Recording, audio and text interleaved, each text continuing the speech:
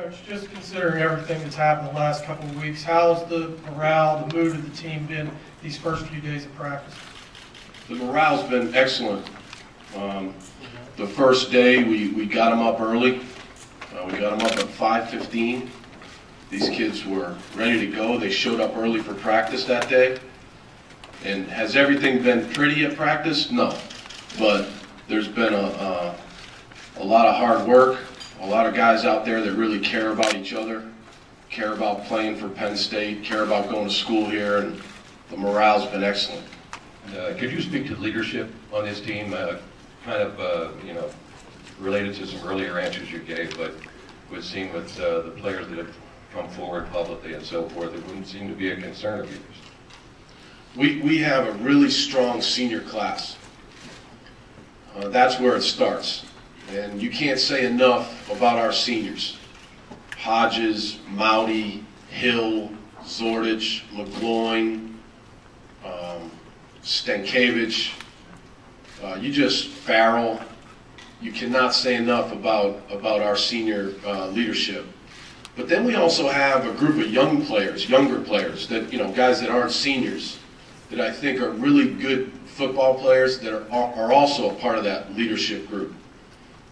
Billy Belton, Adrian Amos, one senior I didn't mention, I should mention in the secondary. Two of them are Stephon Morris and Malcolm Willis. But getting back to that younger group, you got those guys, Donovan Smith, Kyle Carter.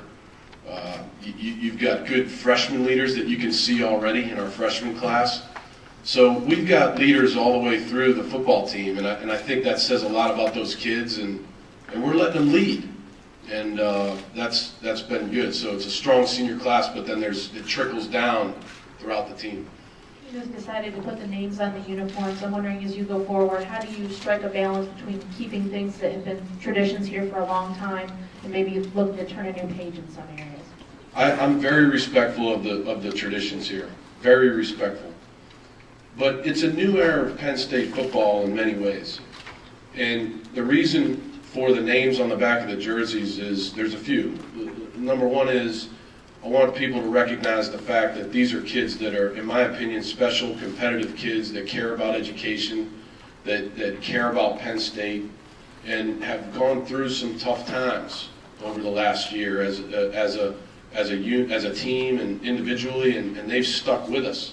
And I think that says a lot about these kids, and I want people to recognize these kids. And then at the same time, I also want people to understand that these are the kids that in many ways are going to reach out to the community and are going to help lead this university through the next few years in many different ways in the community, whether it's Special Olympics, whether it's Thon, child abuse organizations, all the things that we're going to do. These are kids that are going to be a part of that, and I want people to recognize it. But again, at the end of the day, to me, going into this year, the most important patch on that uniform is the blue patch, the blue ribbon, that will signify putting an end to child abuse. To me, that's the most important patch on the uniform or wherever we're going to put it. What did you see from Bill Belton when you first arrived here that you decided to move him to running back A, and how has he looked so far, and do you think he's capable of carrying the ball, say, 20 times a game? Yes. When we first got here, running backs have a certain look to them. Most running backs range in size between 5'9" and 5'11", unless it's Danny Woodhead, who's a special case, or Adrian Peterson, who's a big dude. But most guys are about 5'11". They're built, they're muscular, they're built kind of low to the ground, and we noticed that right away. So it was kind of the body type. And then, I asked him, I said, he went with the receivers, and I said, where are you going? And he said, well, I'm a receiver. No, you're a running back. So we put him at running back, and then he showed us he has really good feet. He's got a unique ability to be able to balance, put his hand on the ground and balance himself and spin. He's done a much better job, knock on wood, in the first 3 days of ball security. He's really good hands out of the backfield.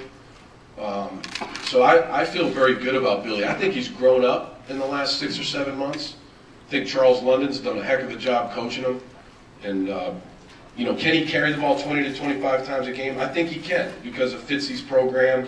Fitzy's got him ready to go to be able to take the pounding in the Big Ten. But we've also got other backs that we think are going to be able to help us too. With Derek Day, Dukes has shown some good things early in preseason camp, and then Akil Lynch, this freshman, I think is going to be a decent player. So we got a lot of guys back there.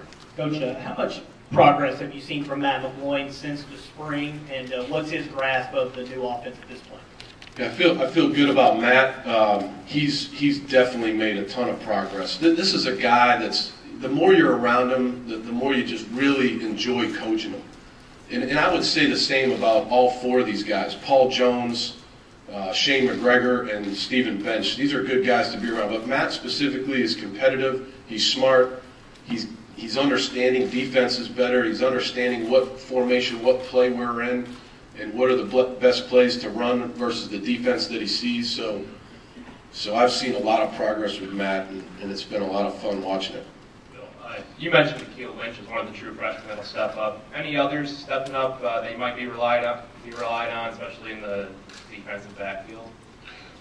So let's just talk about the freshman class as a whole. This is a class that we've been very impressed with. It's an athletic class. It's a smart class, football-wise so far. We've seen these guys come in there and pick things up that we were, kind of taken aback, saying, "Whoa, these guys are picking this up pretty decently." In the secondary, I've seen Daquan Davis. I think he's a good communicator. I think he's a tough kid. I think he's got good quickness. I've enjoyed watching him play. I think we've got Jordan Lucas back there, who's an athletic guy that can play corner or safety. I think I've been very happy with him. And then Jake Kiley, we're playing at safety, and he's picking it up. Over on the offensive side of the ball, I've seen really good things from Geno Lewis, the receiver. I've seen good things from Trevor Williams. I've seen good things from Brent Wilkerson. And our two offensive linemen, Anthony Stanko and Wendy Loren, have shown some good things. So I've been happy with the class. Like I said, Akil's has shown flashes of being able to help us. Now, that doesn't mean when they get over here that you guys are allowed to talk to them. You stay away from those freshmen. Just talk to those older guys. But these guys are gonna help us.